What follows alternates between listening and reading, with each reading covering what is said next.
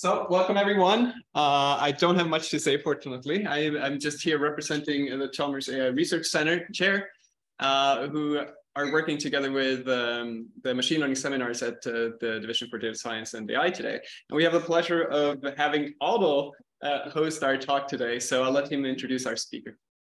Thank you, Frederick. So I have the great pleasure of introducing my friend and colleague, Professor Xiao-Li Meng from the Department of Statistics, Harvard University.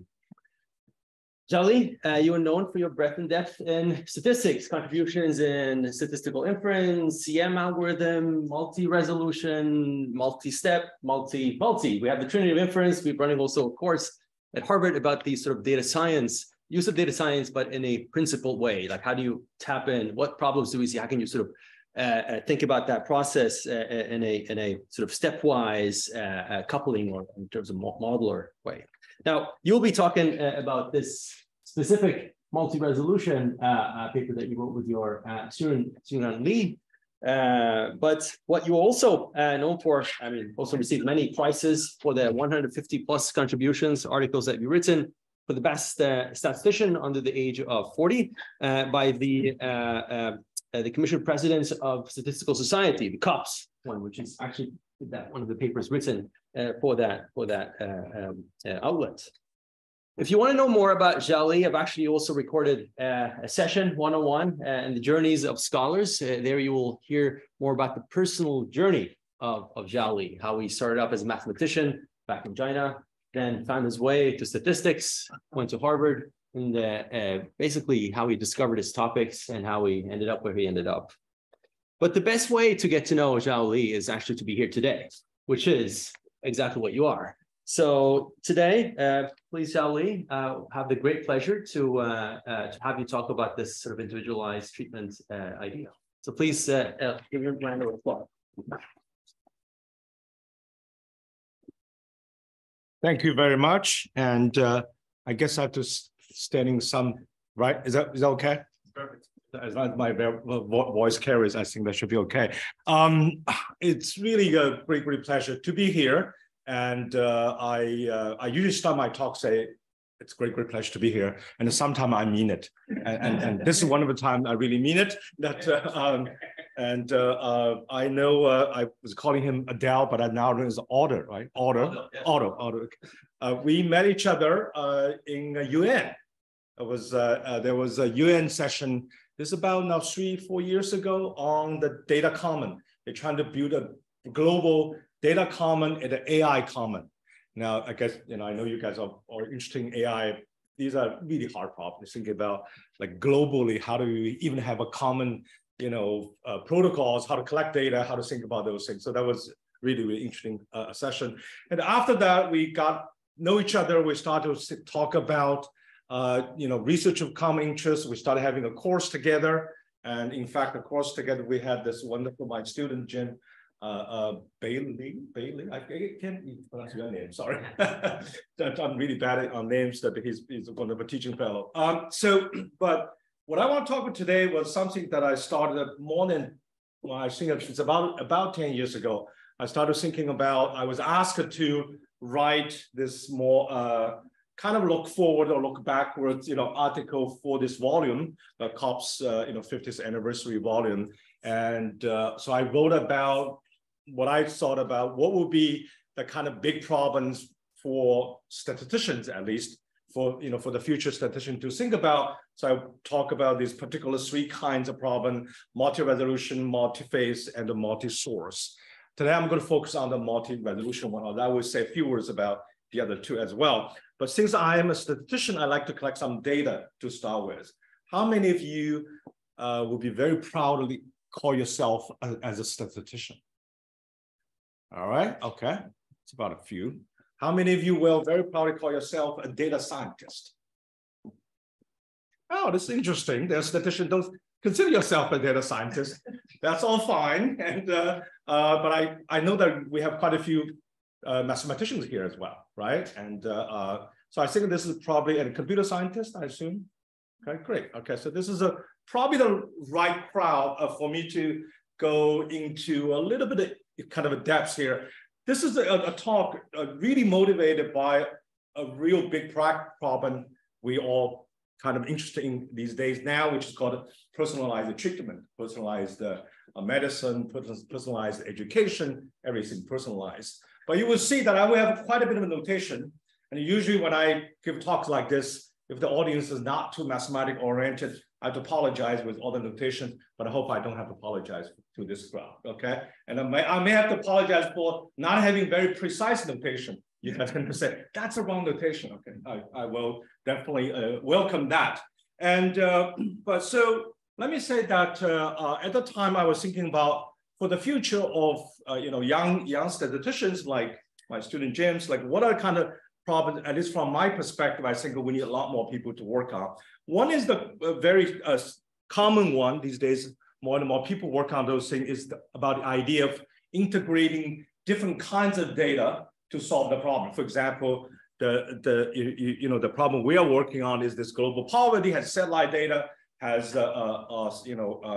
ground level survey data, has all kinds of data. But the emphasis here, the traditional statistical field, we do talk about integrate data as well, but we tend to talk about integrate data with similar kind. The difference is pretty much kind of just different size. But the emphasis now is integrate data with very different kinds. And most importantly, how do we integrate data with very different quality? And that was the work I've been doing for a while. The other is what I call the multi-phase problem, which is, I think, the one for any of you working on the real data science problem, you would know these days it's extremely rare for you to analyze data that you collect yourself. The data you analyze typically was collected by somebody, pre-processed by another person, and feature engineered by another team by the time you analyze it, okay? It's really all these different phases. But the idea here is not just the phase itself, just because the multi-party involved. The real problem is every phase may, based on their knowledge, their goals, they've done things differently. In the end, how do you integrate all of them to create answers are scientifically valid? That turned out to be a lot harder problem than most of us realize. I work in a particular area, it's called imputation. Like, US Census bureaus collect a lot of data. The data have all kinds of holes. They don't want to publish data with the holes in it. They do imputation. Imputation is a fancy word to say, I fill in data in some way, right? And it turned out that has this following phenomena that even you assuming the data collector has done absolutely the best, data imputer has done absolutely the best, you still end up, and the data analyst has done absolute best. The three things together, everybody did their best. I can show you mathematically, the end answer is not even valid. But that was part of the work I'd done back in 1994. There's a phenomenon called uncongeniality. It's because all these different processes, you may or may not be compatible with each other. You can show the situation where you don't even exist, no matter how broad a mathematical model can contain all three parts in a very coherent way. I don't think it's hard to imagine why that may not happen. When you don't have that conceptual model, you can show the thing, you just can never get it right. Unless you'd be conservative, all that kind of stuff, but you don't have the right coverage, you don't have the consistency, all kinds of issues, okay? So that's another area I work on. But today I'm going to talk about really this multi-resolution idea. And the multi-resolution idea, I really start thinking about how do I formulate this thing when I started thinking about the problem which is called personalized medicine, right? That sounds really great. But the question is really, what do we mean by personalized medicine? Let me see if I can. Oh, I should use this, right? This one? Yeah. If it works. And it doesn't. Yeah, this works, but this doesn't. Oh, that works? Okay, good. All right. So I want to start with this quote from, I assume most people know who Michael Jordan is, not the basketball player, but if you're a computer scientist, you probably should know Michael Jordan. If you don't, you pretend you know him. Otherwise, people will question the qualification to be a computer scientist because he's such a well-known figure. And now, as some of you might know, if you don't, that I'm the founding editor for Harvard Data Science Review. It's entirely free. It's for a kind of international forum for the broad data science community. And so you can check online, but not now, but later, okay? This was the article written last year, right? And Michael Jordan and his team talking about, this is really about education. Berkeley has this wonderful called Data 8 course, which is a way to teaching students thinking about data science from what Michael said is called computational thinking versus inferential thinking, both kind of thinking. But what I want to really point out this particular quote is because of the following, right? So people ask, like, what is the big deal about data science now compared to, at least a statistician will be saying, we've been analyzing data for 100 years, right? What's so new about data science? And this quote basically said, let me read it because this is important. It said, whereas previous generation were in the position of data about general phenomena, we're now in the position of data about specific phenomena, right? For example, in genomics, we have data about each individual gene. In astronomy, we have data about each region of the sky. In medicine, we have data about each tumor. And in social science, we have data about individual humans. Well, era is about data and about specific context. In that sense, data science is an appropriate and useful terminology for capturing the current trend. So what Mike and his colleagues thinking here is really thinking about what's so special is now that we can study very individualized problem, right? But the reason I want to give this quote is look at these, how these individuals are with enormously different size, right? Individual gene, individual sky. I mean, we're only a part of the individual sky, but statistically speaking, or broadly speaking, conceptually, it depends on what you consider as the individual, right? Now, this turned out to be really the question that I asked myself, particularly thinking about the personalized medicine,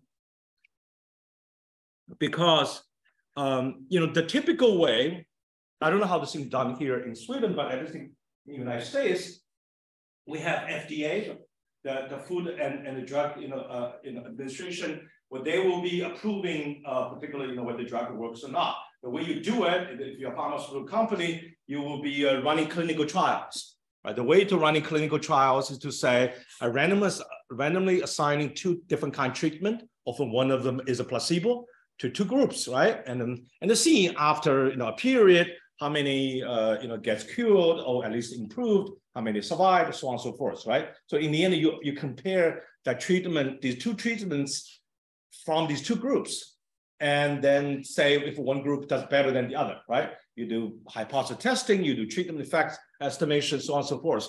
But in the end, what they really declare is not like the treatment is working for any particular individual. They just say the treatment has a good average performance, right? Now, by the time you think about individualized medicine, say, well, that's not good enough. I want to know how the treatment works for me.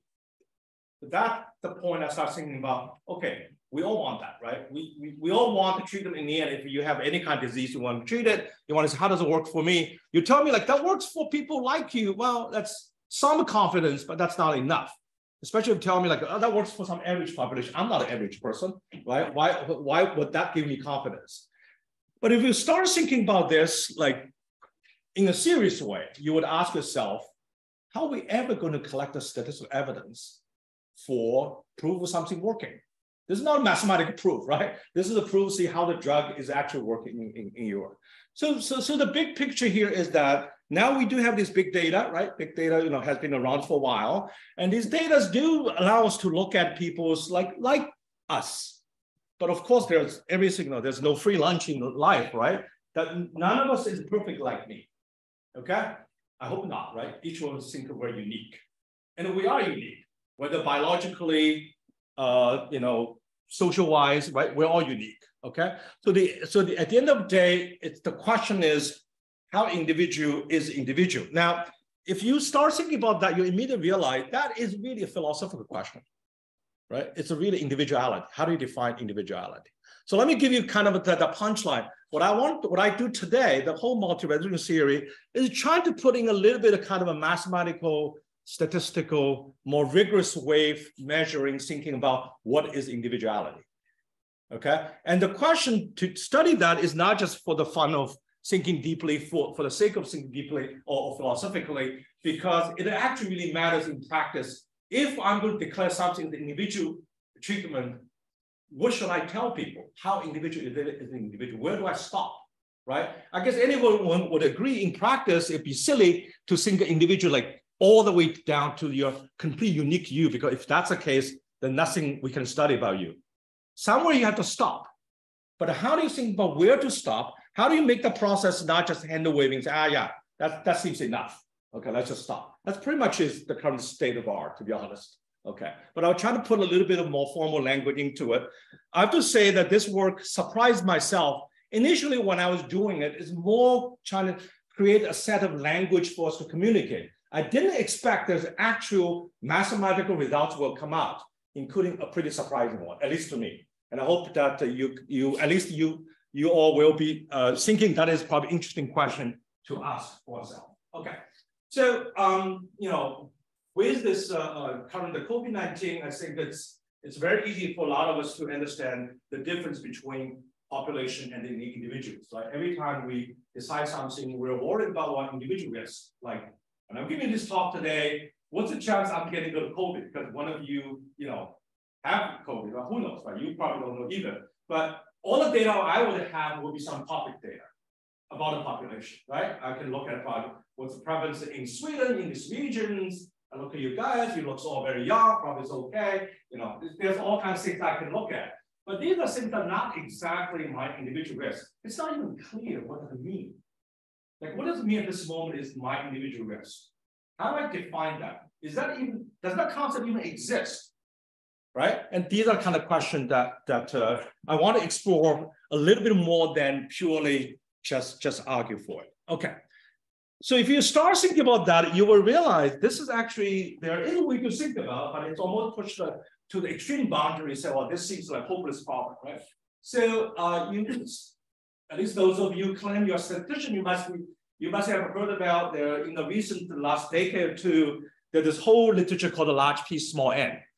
P is the number of attributes or number of features, number of predictors, and is the sample size, right? Traditional statistical framework is n goes to infinity, P stays, okay? And that generated a lot of papers, a lot of asymptotics, but then people realize, wait, these days, like the n is small, the P is large, okay? Once I start thinking about this thing, I realized the formulation I want is really P goes to infinity and n equal to 0. I'm going to convince you that is a useful formulation, okay? It's infinite unknowns and I have no data, all right? If you think carefully, that is the case for individualized treatment. You would never have data direct on you. It makes no sense I collect data on you, then you say, hey, it worked on you, okay? The logic doesn't work here, okay?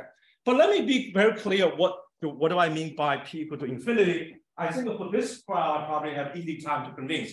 And that crowd people say, where is the P infinity? Everything in life is finite, right? Including the universe, if you believe the quantum theory, right? Everything is you. But the idea here is that if you think about what models each of us, certainly your whole entire biological, your genes, your combinations, but there are also your environment and your social behaviors. But more than that, if you particularly think about health, you would realize that it's not just about you. Your parents' gene, your siblings, all matters, right? When you have something suspicious, the doctor would be asking, do you have a history in your family, right? You get those things. So you can see, if you really start thinking about, the reason I want to use, say, P is allowed to be infinity, meaning that I don't want to put down any specific P, because I don't know where to stop. As a conceptual framework, I want allow this framework to be P goes to infinity. The reason I say the sample size n is 0, because you never have direct data. You may have indirect data. Now, if you have a twin brother, twin sister, and you're nice to them, so they won't be your guinea pig, they still only have, I would still say they only have sample size half, because your twin brother can only take one of the two treatments. You still can't do the both, right? So basically, I want to really push the boundary. Just at the beginning was really just as a theoretical framework, but it turned out to be, there's something useful to think about this. Can I ask you a mathematical question? Sure. What is n times p? What is n times p? Yeah. Great question. All right, because I actually avoid that problem.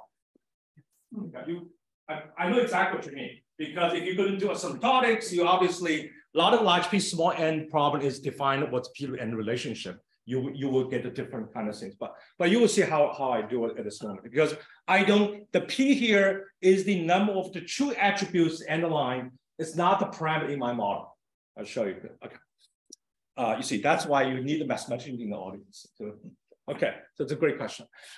So basically the whole idea if you think about individuality, it's essentially what I call you're pushing kind of soft matching to the hard matching. Soft matching just say, okay, take some attributes, like people my age, my gender, my social behaviors, my nutrition levels, whatsoever, right? But if you want to kind of keep going it, then you sooner or later you run into this is a version of the well-known Bias-Variance trade-off, which my student Xiao-Li and we call it relevance versus robustness trade-off. Relevance here simply means that if you keep matching more and more, if you can find any answer that's more relevant for you, it just kind of intuitively because hopefully that person is more your proxy person comes close to you. But the problem is that when you match them more and more, even this indirect sample, approximate sample, the sample size just goes down. So the answer you learn from them become less stable statistically, right? I don't think that you will feel very confident if the doctor say, hey, I have a treatment perfect for you, and you ask the doctor, so where did the evidence come from? He say, I treat another person just like you, and he was cured. Well, that's good news, but I don't think you would say, hey, no, that's it, okay? Because one person worked, it got work for me, right? It doesn't work. Well, mine doesn't work that way, right? Even maybe that's a perfect match, okay? Now, it turns out that this kind of thinking is not new at all, that if you do a little bit of a kind of literature search on the philosophic side, which is not really much, that you will see that this notion was really from Galen, probably one of the two most famous philosophers as well, surgeon in ancient time. He was talking about this notion called transition to the similar. Okay? And in the philosophy literature, there is this kind of empiricism concept called the transitional inference. There are a couple of articles, books on this topic. And particularly, I want to give you a quote from Galen. Obviously, was translated by Hackinson, which is really quite interesting. And I always got a little bit amused by this particular quote because it shows that Galen was simultaneously a Bayesian as well as a frequentist, except of course none of these concepts ever existed then. But this just shows how people naturally think this way. So whatever he said here is really, I think every one of us can relate. That's how we think about. The first sentence he said, he's talking about treating disease. First sentence he said, in case in which there's no history or in which there's none of sufficient similarity, there's not much hope. He's basically saying if there's no prior, there's no previously, there's no hope. Okay, but look at the keywords here. Similarity, okay? This word is going to play a huge role here, right? It's all about how similar I am to others. So that's a much more a kind of a price thinking. But now here the key sentence. And the same thing is true in the case of transference of one remedy from one element to another similar to it. One has a greater or smaller basis for expectation of success in proportional to the increase or decreasing similarity of the element, whether or not history is involved. It's pretty intuitive, right? It's to look at, say, how do I know this is going to expect a success or not? I look at the past, right? And see how similar these situations are. The more similarity, the more confidence it gives to me, okay? So you can see there's a way to think about this because there's a concept of similarity, right? That's I think we're thinking about how to measure similarity. There are many, many ways to measure similarities, right? But this is also a very frequent statement. Is directly looking at in proportional to, right? Thinking about the frequency it happens, okay? And the same goes for the transference from one part of the body to another part. He's not just talking about disease, one disease to another disease. He said, well, if I treat your hands, maybe there's something related to, to your foot. Not exactly the same, but it's the same body, same kind of limbs, So basically saying expectation of success varies in direct proportion to the similarity.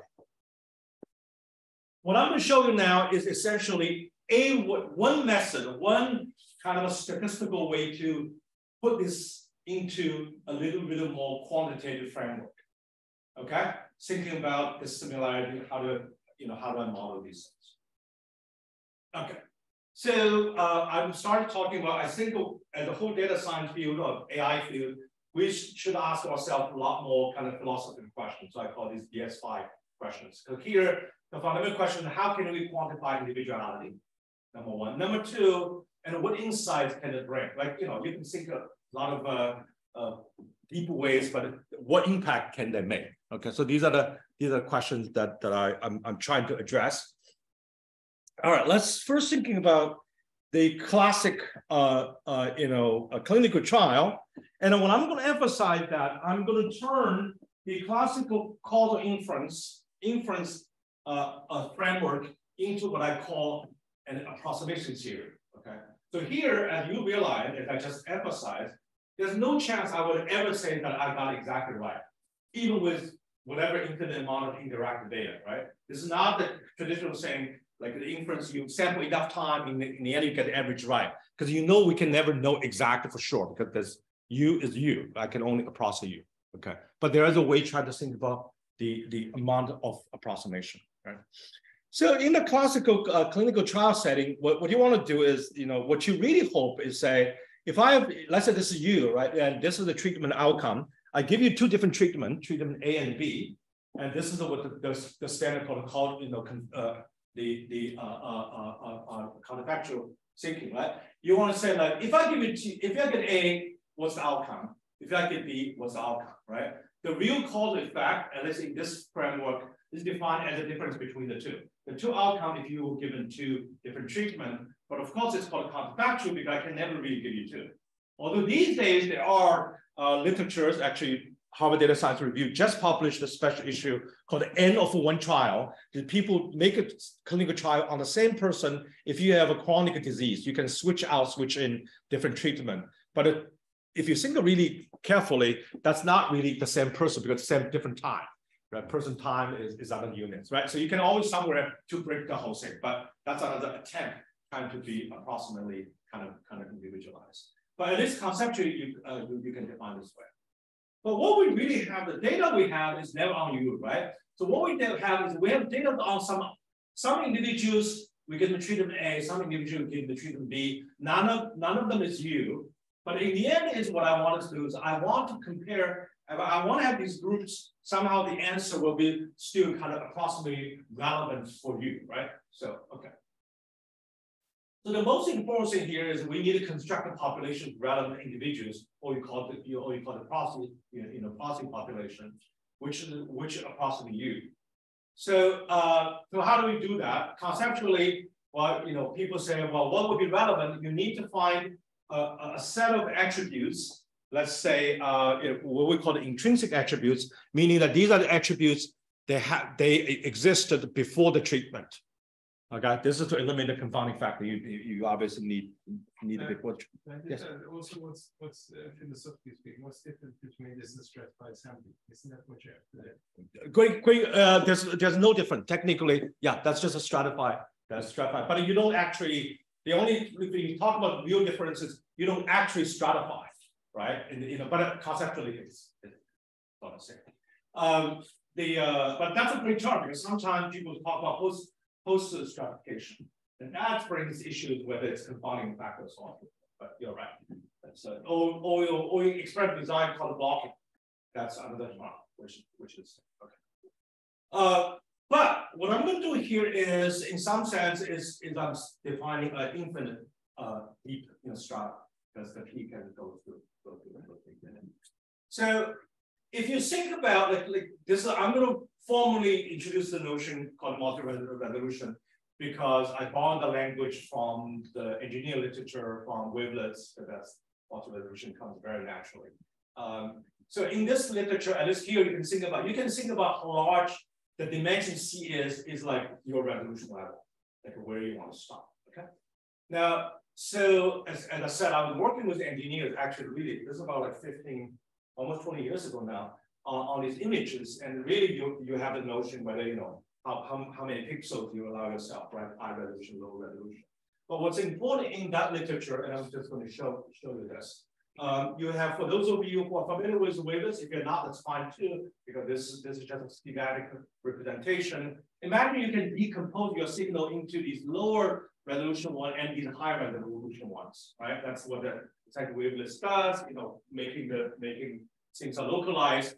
When we talk about primary resolution, you pretty much, what you're defining, you're actually redefining what do you mean by signal, what do you mean by noise? You're saying any resolution that is lower than the primary resolution, including self, I would declare these are signals. These are the important features I want to capture. Anything higher resolution, I think that's idiosyncratic variations. I'm going to use that for uncertainty quantifications, but I'm not going to worry about their detail. So one way to think about relevant individuals, you say, well, I want to match all the individuals which have exact same kind of a lower resolution match, but higher, I'm just let them to be anything. So this allows me to be plausible, to recruit others, to be my kind of a guinea pig, but it also allows certain uncertainty quantification, right?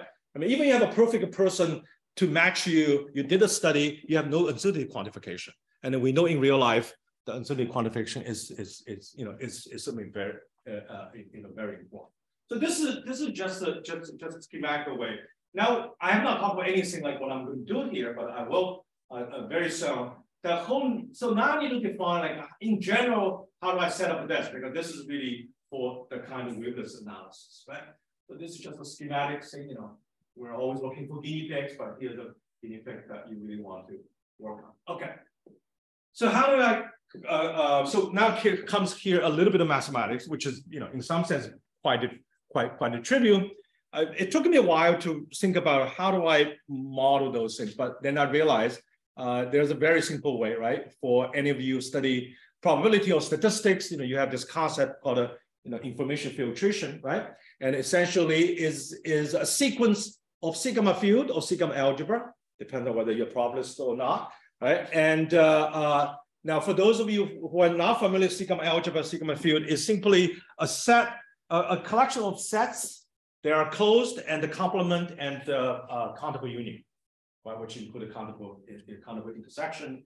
And so that's all. That's a very abstract way, but a more concrete way, particularly for those of us who don't think in terms of sigma algebra, you can think about those things like how many predictors you include.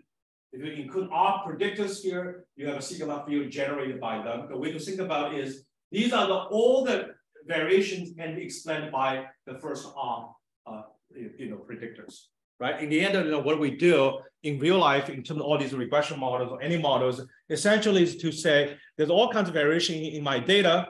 Which variation is the signal? Which variation is a noise? And which variation can be explained by a bunch of features or predictors. Okay, is that clear?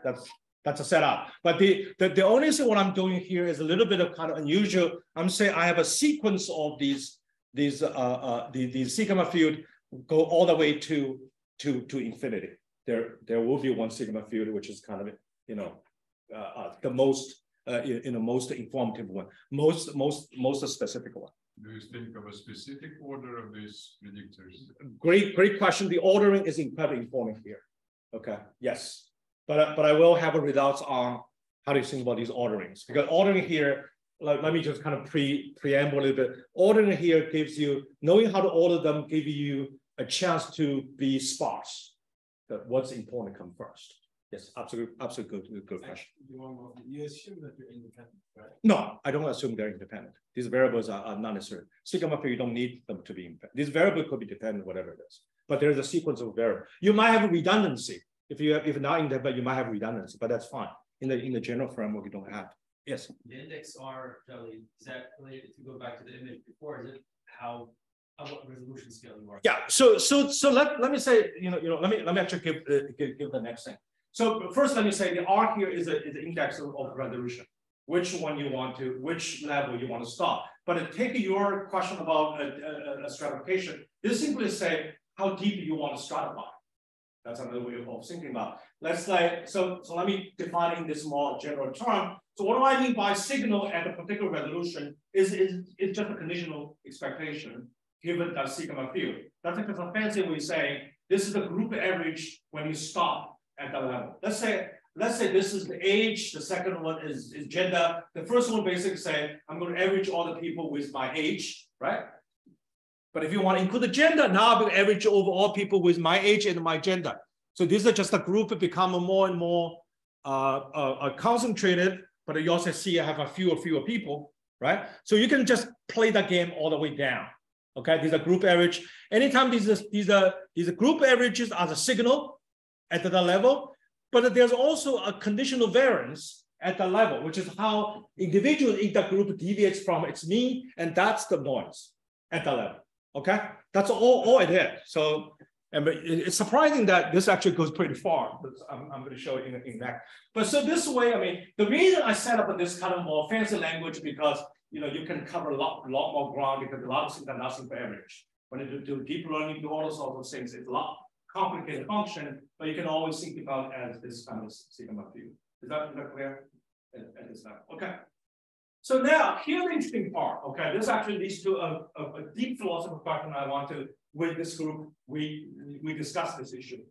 There is a simple, you can call it ANOVA decomposition for statistician analysis of variance. If you're a mathematician, essentially it's an application of the Bias-Variance theorems, basically saying whatever the conditional variance at the level, like you stop the level, and if you have something higher, right, and then your conditional variance at the level is whatever the high level variance in terms of expected plus whatever the difference of the group mean, you did not model it, you did not capture, right? So that's just that's all in the sense that anytime I stop, and for statisticians, we also understand anytime I stop the model, whatever the left, I say, well, let me call the variance. Well, in fact, I include the bias, include everything, but I'm hoping I'll average their zero, therefore I can ignore it, right? So that's the whole game.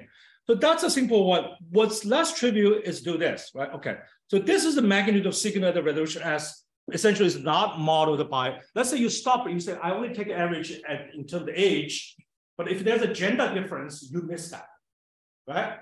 Because there's a gender could be a very good predictor, but if you didn't do it, you would miss it. So this will be essentially how much you missed because the resolution level was not fine enough. What's interesting is this. I want to spend a little bit of a few minutes or so on this one. You can do this telescope away all the way to the infinity, right? There's nothing to stop you as long as this thing converges. Now this always converges because you start with the left. Whatever you're doing here, this is a finite number. This will have to converge. Okay, whatever you define. Now here's the interesting part. When I did this, I told myself, aha! I finally understood why there are debates about whether the world is fundamentally stochastic or the world is fundamentally deterministic. It all depends on what you assume in this quantity. Okay?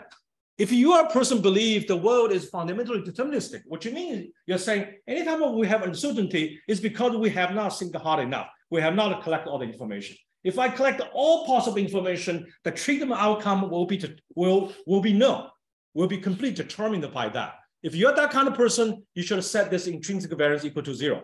You're saying that as long as, of course, you debate what do you mean by these X, but let's put that aside and say, if I can enumerate all these possible ones, there's also a complication. You say, well, there may not be innumerable because there's uncountable in many. But again, let's put all things aside. At least in some concept, you say, if I keep asking like 20 questions, keep asking long enough, I will determine the whole thing entirely. But you could also take a view saying, well, no matter how many things you learn, like you learn everything, the God just like to play game with you. At the end of the day, the God will still flip a coin, say, I'm going to have the treatment go one way or go the other way. Maybe that is a biased coin. The coin itself depends on all these attributes, but in the end, there's still a little bit of randomness, okay? And that will be allowing this to be, non-zero, okay? So initially, when I look at this thing, this is interesting because I must not understand why this mathematical formula is held. You could have these two different views. But since there's no possibility to have any finite amount of data to determine this, I tell myself like it's interesting, but I'm going to ignore it. Okay, it shouldn't make any difference for what I want to study. That turned out to be I was so wrong. Okay? I'm going to show you today whether this thing is 0 or not has real consequences. Okay, and it's not that hard to believe it, but once you see it, but at the beginning I certainly did not expect that. Okay. This also tells you, if you buy this framework, there's really no such thing called variance, right? Only at the infinite level. All the variance you call is because you have not grouped carefully enough, okay? And this is also true. Like people say, what do you mean? If I flip a coin, there's randomness. Well, if you talk to Percy Dichonis, I hope some of you know who he is. He's a magician and probabilist. He created a machine that can perfectly flip the coin. If you have all the fixed conditions, there's only one to land, right? So it's all the kind of these unknown conditions. So as I already said, if we believe the world is stochastic, this to 0. Otherwise, you put a 0.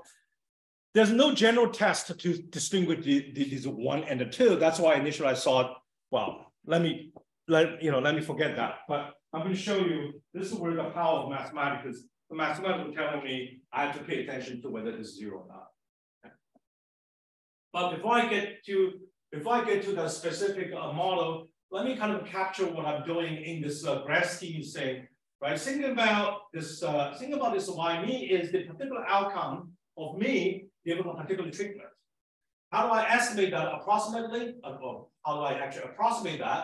I basically do 3 things, right? Well, 2 things. One is I'm finding a resolution, basically essentially finding a approximate population and take their average. Okay, and that will be essentially, but that's not exactly infinity, so that's a resolution error. Or you can see, well, that's the model selection error. Okay, I have not selected the perfect model. Okay, but once you select the model, I still need to estimate that average, and that's the typical statistical estimation error. Okay, so here is the typical statistical estimation error. This is a model selection error.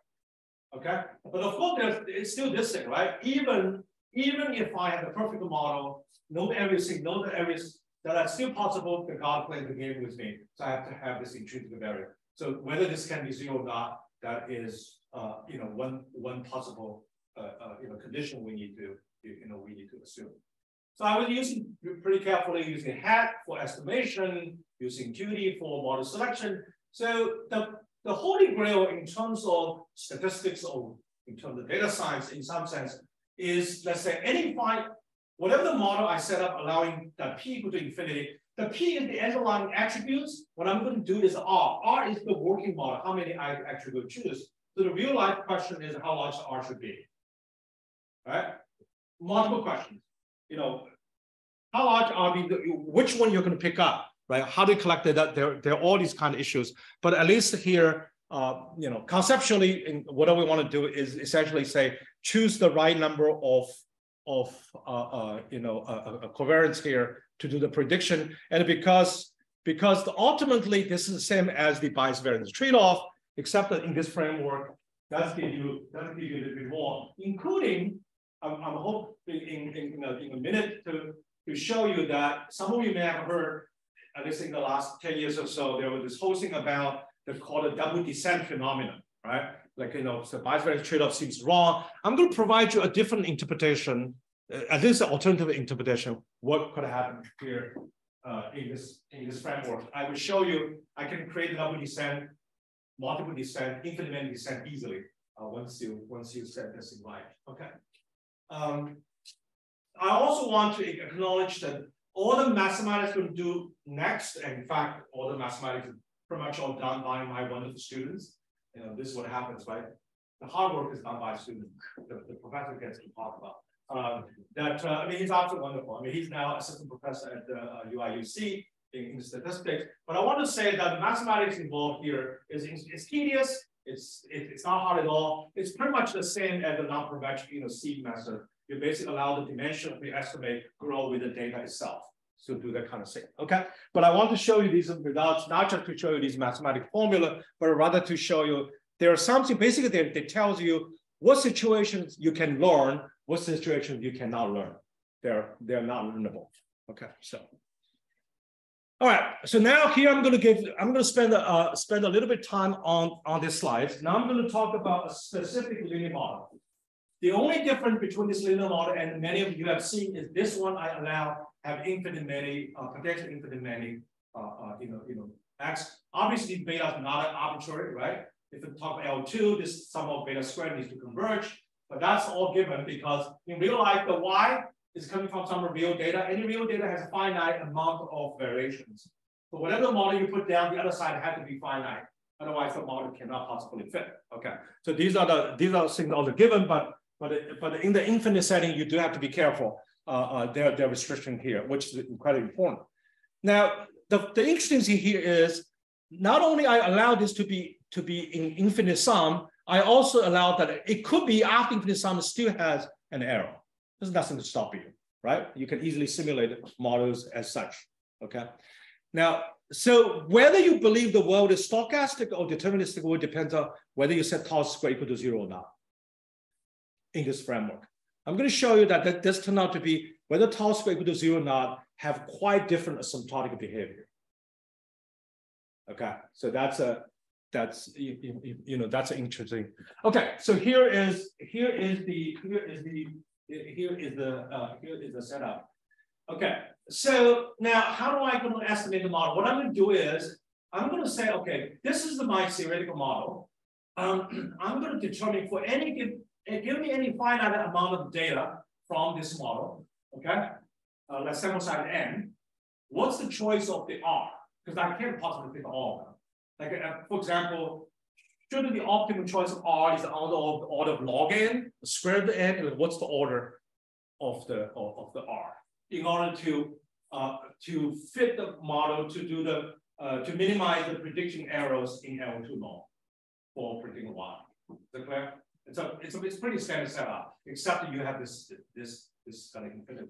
But then you also say, well, how are you going to fit these beta if I stop at somewhere R equal to say 10? I'm just going to do ordinary least square. Okay, that's just one choice. Now I don't even have to do ordinary least square. I don't even have to assume they're drawing normal as long as they have second movements. I can do all those mistakes.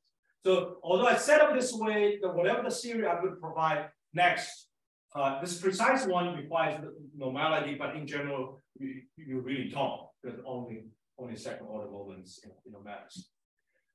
So let's look at what will be the error for estimating beta using the ordinary least square. It turned out to be there are 3 parts. It will be related to the intrinsic errors.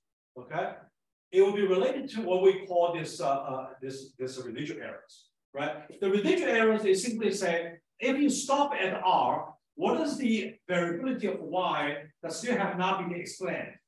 That's explained by the rest of them. So this is simply the residual error. You can write them at the difference itself as the telescope expression. The difference between all the conditional variability you have not eliminated. But is it a misprint there? It's K, not R. No, this is. Oh yeah, you're right. Gosh, this should be R. Yes. Oh, either this should be K. See, I've given so much time. I did not see this paper. Okay. Thank you so much. Yeah, this should be either this R or this K. This probably K is better. This should define that. Okay. So here in the expression, I want you to look at with me for a minute or so, because this start shows the interesting part. So here is essentially say what is the variance of the mean square error of this estimated beta if I stop at R, R somewhere. So because you're assuming everything normal, you can write down explicitly what the expression is, and you can do this particularly easily when you have a great students. They can just do it, right? To show you here's the expression. But here's the fun part. Look at this expression. The denominator is a very familiar one. N is the sample size. R is how many predicts you're including. In -2, because I also have x0 as a coefficient. I also have a sigma. I also have a tau square. So there's another. So this is like degree freedom. And what this shows that you don't want the R to be close to N, right? This is typical thing that you don't want to fit your, you don't want the model to have this many parameters close to the sample size because this denominator is going to go to 0, the whole thing is going to blow up, right? But look carefully, look at the numerator. The numerator has AR plus tau square. If tau square is bigger than 0, then this guy will never go to 0, right? So you don't want any overfitting. Overfitting is bad. But if tau square can be 0, well, AR itself will go to 0 as well, because that's a decay, right? The more terms I fit.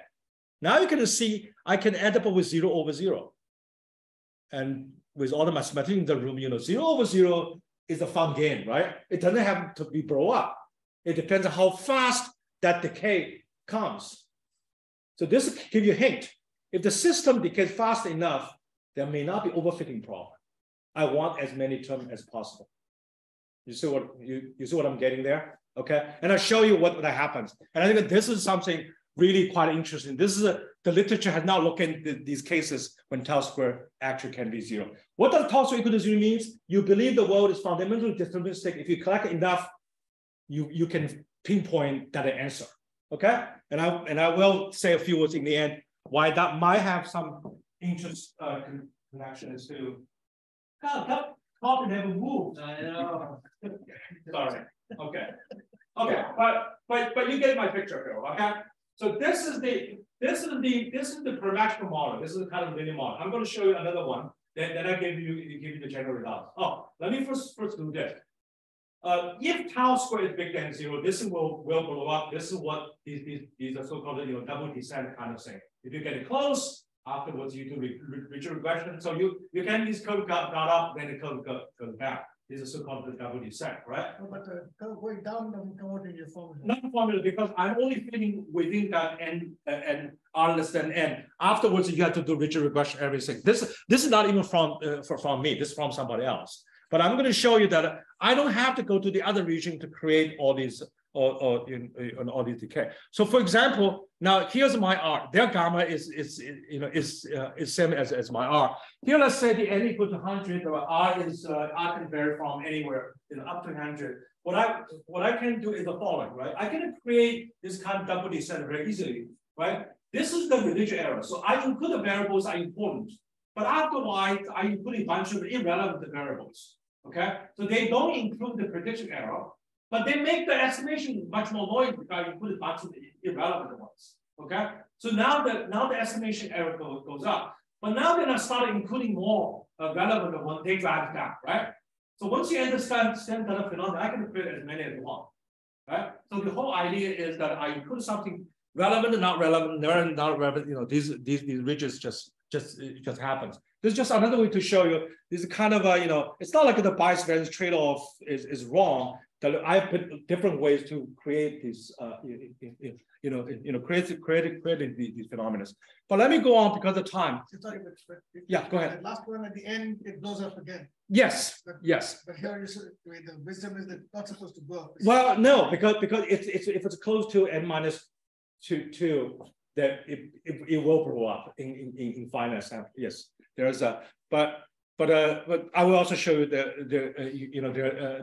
there's another simulation here. So, but let me go to this nonparametric model. So this will be another instead of linear model. I'm doing an infinite dimension tree, infinite depth tree. Everything is go left or go right, whether it's positive or negative. Now we did a simple one, say half and half. You don't have to do that.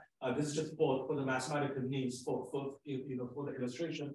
The only problem when you do this infinite depths like essentially it's an infinite dimensional continuous table. When you have finite amount of data, you will have some cells has no data in it when you go there. So what you do is what we do is kind of another simple method. We do what we call the highest resolution imputation. If the resolution is too high, you go back to find the lowest one still has highest one still has cell in it. You use the mean to impute the other one, right?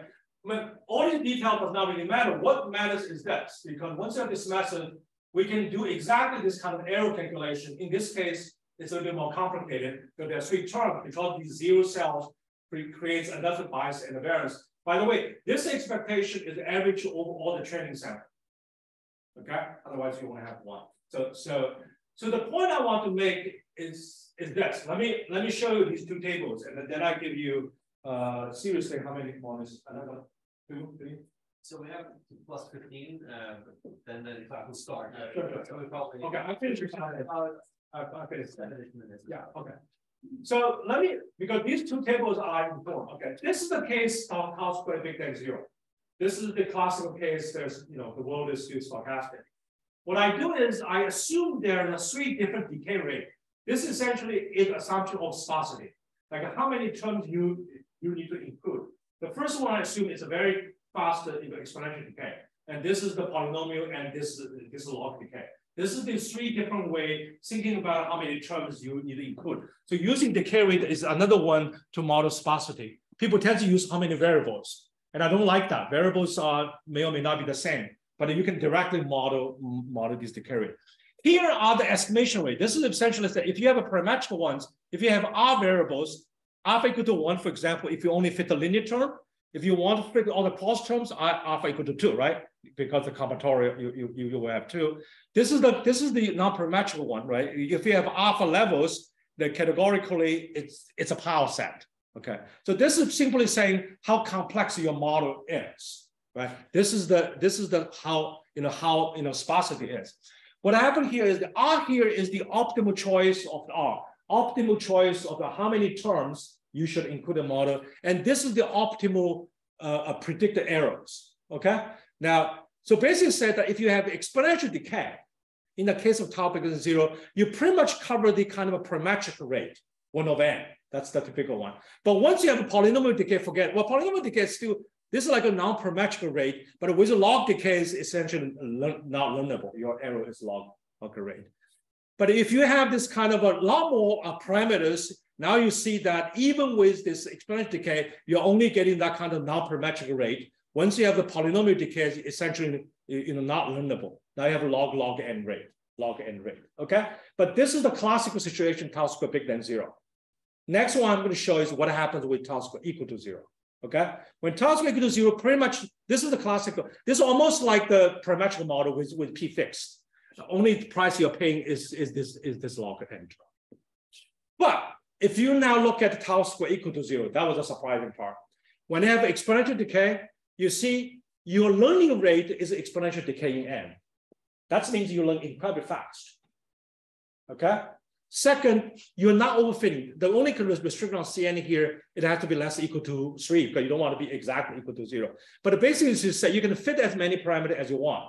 In fact, you want to fit as many parameters as you want. Okay, that's when the exponential decay. But the moment you start decays like polynomial and log, then you are going back to this kind of not learnable, not learnable situation. This is also interesting. Even with this infinite dimension tree, which is so many parameters, right? You can learn pretty much still as a parametric rate. Okay. So with this kind of decay, which means that the terms important has this exponential decay, you can learn really much faster without worrying about the overfitting problem. I don't have time to talk about this ordering, but if we have time, we can go back. But now let me just show you the simulation without. The string column here, we're representing exponential decay, polynomial decay, log decay. Okay, this is the linear model. And the curves here is that this is the one that the black curve is the true predicted error. That dotted line is using cross validation to estimate. So that's practical.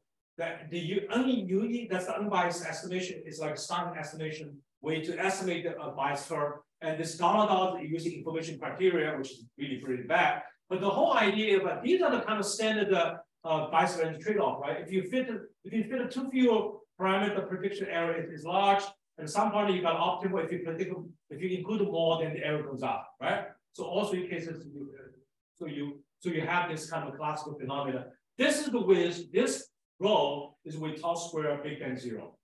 That's with the stochastic version. But once you have the tau square equal to 0, now see what happens here. Right? This is when with the exponential decay, tau square is equal to 0. You don't overfit. You just keep fitting it. Well, in the end, there's still a little bit because now you're approaching that calculation. But this pretty much says that if you can treat the system as deterministic, then the bias-variance trade-off works by putting all your eggs in the bias bucket, right? Because there's no variance left. So it's not a violation of bias-variance trade-off. It's just because the system is deterministic. Now, what's the implication here for the whole machine learning, the deep learning stuff? So I got to thinking about this, right? These days, our models, the deep learning model, machine learning model, can have like billions of parameters, right? So the question is that, and we all understand that a model has lots of parameters, they can memorize the data. So you have no training errors. The only problem when you talk about the out sample performance is that you're worried about if there's something happened there that the machine had never seen, right? But if you think about in terms of the kind of problem out there, there are lots of problems for practical purpose. They're almost like a deterministic. when you treat like cats and dogs, right? How many cases are there, cats and dogs, right? These algorithms, if you memorize law, if you practically whatever can happen outside, the things they have not seen are so different with very low probability, you can treat that as almost like an approximate deterministic system. What this says that if your infinite system is deterministic, if you decay rate is fast enough, the finite sample you observe can be treated approximately like a deterministic system. In a deterministic system, you never want to waste any data because every data is a restriction to the real problem, right? Bias-Variance is coming in because you have these data points which are not sitting on the surface, sitting on somewhere, it can mislead you, right? But if the system decays fast enough, the error rate decays fast enough, the infinite system, deterministic system can be approximated by the finite system. And if the system, these variables, you capture the other important ones, you can have this kind of now overfitting phenomena because every restriction is helping you to solve, solve that equation, right? So that's pretty much these are the numerical results. Repeat the same thing. So what this reminds me to study is the following: what kind of a condition under which I can treat an infinite system as approximately a finite, infinite deterministic system as approximately finite deterministic system. The results I'm working with my student now, remember I talked about with exponential decay, we got this phenomena, but that's a sufficient condition. That's not a necessary condition. What we are working on is a if and only if condition. That turned out to be very interesting. The if and only condition is a more nuanced than just this kind of exponential decay. But that's the next paper. I hope you will invite me back someday. So, thank you very much.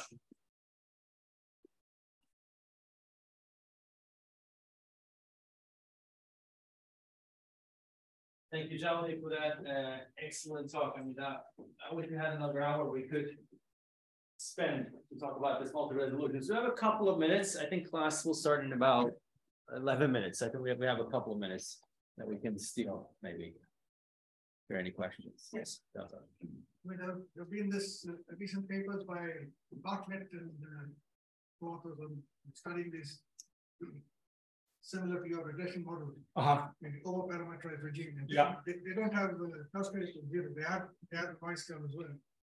So you have the double descent in their model, even into the tau-square not equal 0.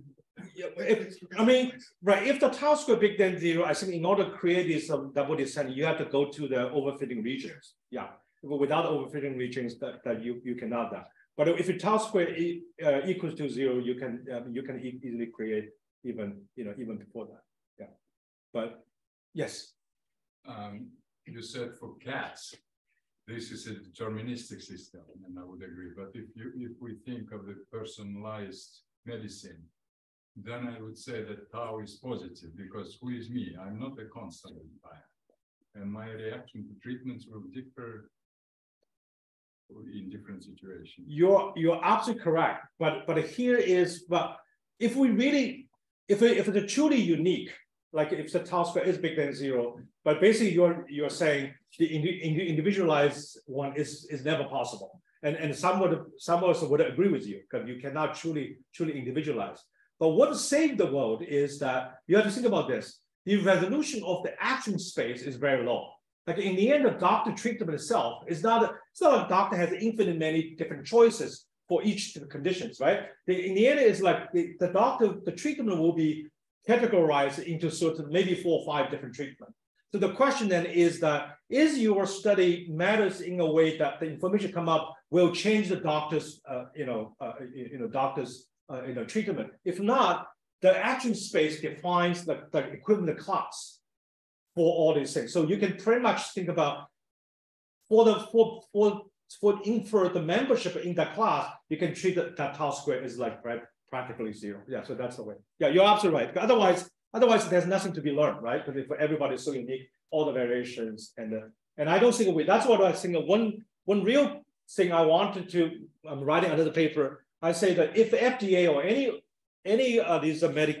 these health organizations, if they want to ever label some drug called individualized, I want them to label to what degree, right? You need to have a label, just like a pixels, right? Like a what pixel you're given, you need a level. You can't just talk about individualized because that's really misleading, right? Maybe two level, level 2, level 3, and this is giving them a concept of how to do that. Yeah.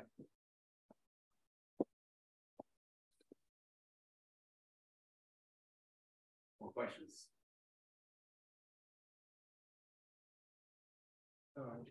If I can just pick up on this point on individualized medicine, sure. Very quick.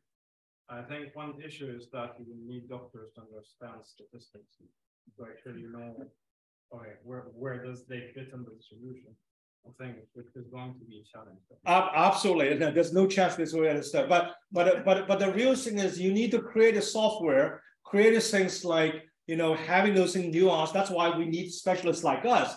So the one big thing, I'm glad you asked that question, is we all need to communicate much better what we do, to let them to trust us, not necessarily they understand us, but trust us. So whatever we say, they will listen. That's more important than to explain everything. They say, I understand, they do it. They, a lot of things that we do, I don't know how the computer works, but I trust it. I use it. So I think that's the key thing. But thank you for the question. Yes.